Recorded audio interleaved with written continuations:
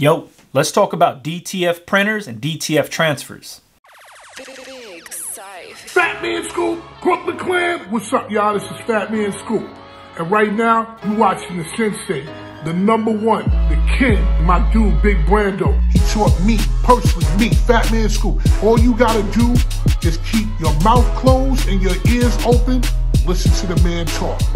That's knowledge personified right there, and I wouldn't trust nobody else but my dude, Big Brando. And I said it.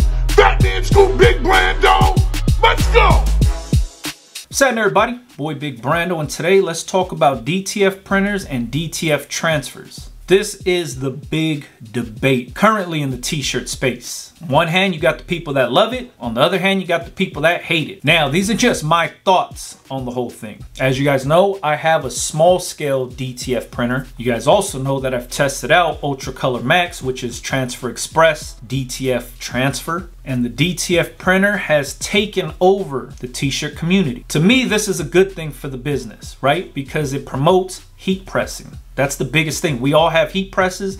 That's what promotes this thing. So if direct to film transfers is promoting more heat presses, by all means, I think that's a really good thing. I do have some issues with it, so maybe we should just get those out the way right away. Now, I've been doing this thing since the 90s. I started off screen printing, then I eventually went to heat pressing after. So I've seen this industry change a lot. I've been around when vinyl boomed. I've been around when DTG boomed. I've been here for the transfer era. I've been here for the DTF thing. I've seen a lot of transition within this industry. And I'm talking everything from the at-home screen printing setup. You remember the U-Do? I don't know if you guys remember this, but long time ago, maybe early 2000s, 2005, 2007 time frame, Michaels and Joann's and Hobby Lobby, they were selling this at-home screen print setup. It was called the U-Do, Y-U-D-U, and it had like a proprietary screen that you burned inside this unit, then you put the screen on top and then you could print on it. It was crazy. It was an all-in-one thing. Pretty trippy, but I've been around since then. To see that go to the consumer base where people started buying a lot of Speedball ink because you could find that at Michael's and Hobby Lobby. It's a lot.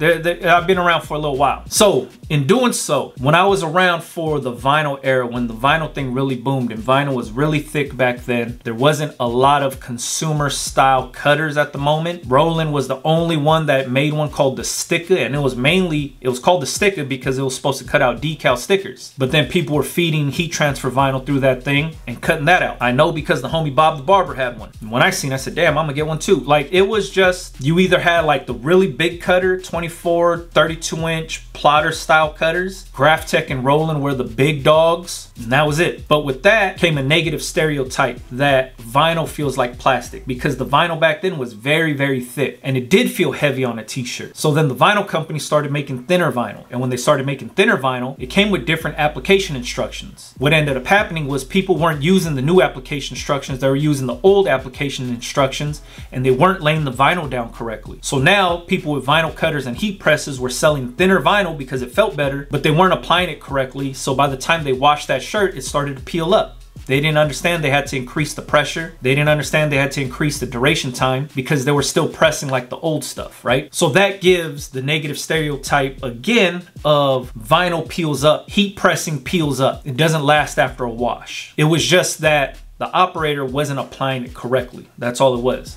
So there's always been this uphill battle for the heat press. Not because of the transfer, not because of the heat press, but because it wasn't being applied correctly. Same goes for this DTF stuff now. DTF is booming. There's so many people that own printers. There's so many people selling transfers. Everybody's using them. Everybody's doing multicolor stuff now, and it's great for the business. It's great for the industry. Everybody's booming. If the people getting into DTF, like using the transfers, doesn't apply these transfers correctly, and they start selling these t-shirts, and then those t-shirts start peeling up, they start cracking, they start messing up, it's gonna give DTF and the heat press a bad name all over again, right? That's my biggest fear of this big DTF boom, is this is a really great print technology. It's a really good thing for the business owners to use and offer multicolor stuff. But if the business owners aren't applying them correctly, like really doing their research on what's the best settings that work for them, how they wash, if they're just pressing it down, it's laying down, they ship it out, and then that customer washes the shirt and then the transfer falls off, we're gonna have that negative stereotype all over again that DTF transfers are bad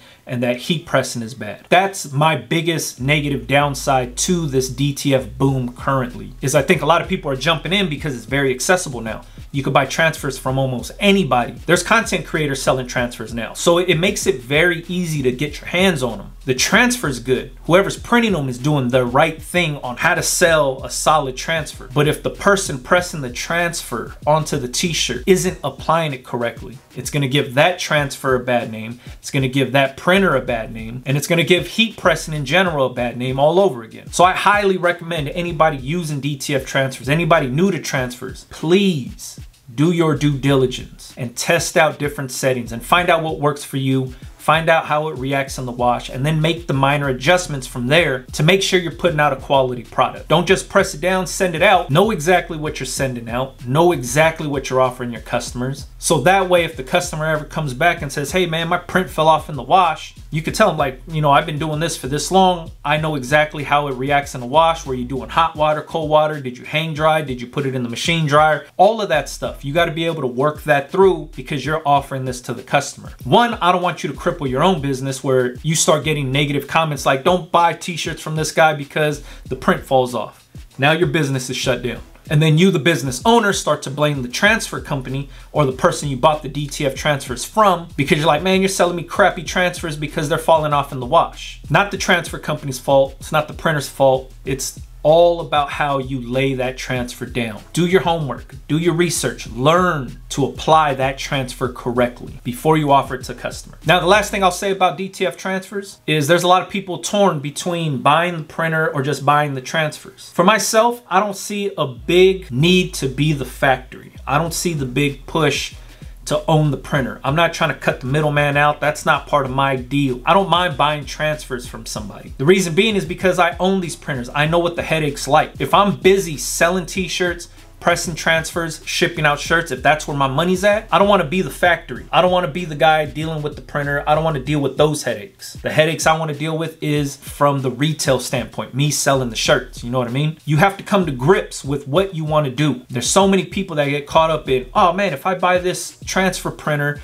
then I could print for myself, and then I could bang stuff out, and then I could sell transfers on the side. You want to be able to understand the business before you invest in something like this, so that way you put all the energy into where the money's going to be coming in from. If the money's coming in from selling transfers, apply that energy to slanging them transfers. Don't worry about printing for yourself. Don't worry about all that stuff. Worry about selling the transfers to bring the money in. That's something a lot of people kind of get hung up on. And then when they get the equipment, they don't know where to start because it's like, oh, do I print for myself? Do I print for other people? I got to keep the machine running. I got to pay this bill off. Then people start to get buried. And once they get buried, that's when they start to get desperate. That's when they start to cut down costs. That's when they're starting to really tank the market because they're like, oh man, I need business anyways. So I'm going to sell $2 transfers right now for, let's say, 15 by 18 sheet. And all these other guys that are in business are like, man, we charge $8 for our 15 by 18 sheet, and you're gonna come in and cut them down and charge $2 because you're just trying to pay off your machine, and then you start to fluctuate the market. I see that happen way too many times, man. It's crazy. So before you invest in the machine and becoming the factory and cranking out these transfers, understand what you're gonna use it for. Does it make more sense just to buy your transfers from somebody else if you're just pressing them on and selling them? Or does it make more sense for you to be the factory and sell the transfers yourself and you be the printer? And don't get me wrong, you can do both. If you own this printer, you do whatever the hell you want. All I'm saying is,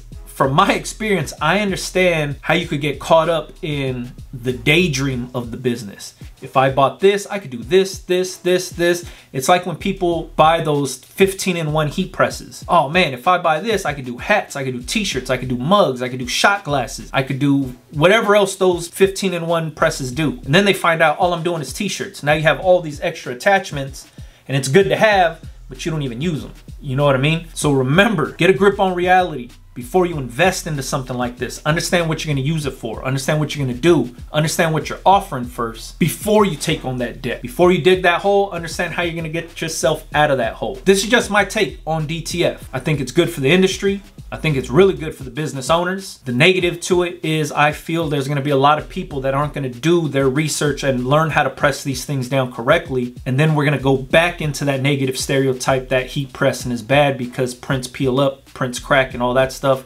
and it's only based on bad application. You know what I mean? Learn how to apply these things before you offer it to the customers, please. Now, if you own a DTF printer or you use DTF transfers, let me know in the comments. If you want to share who you buy your stuff from, help somebody out in the comments. Make sure you follow me on Instagram, Big Brando TV. Catch you guys on the next one, man. Yeah.